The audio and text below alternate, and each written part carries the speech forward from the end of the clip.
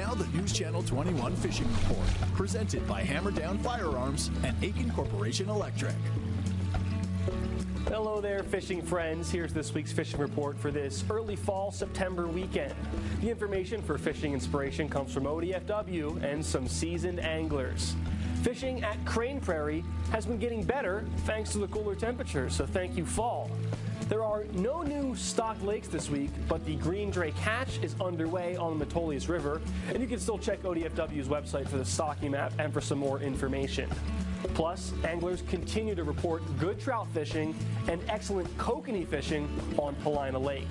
That's the latest fishing report. If you have any other tips or information to share with others, please email sports@ktvc.com.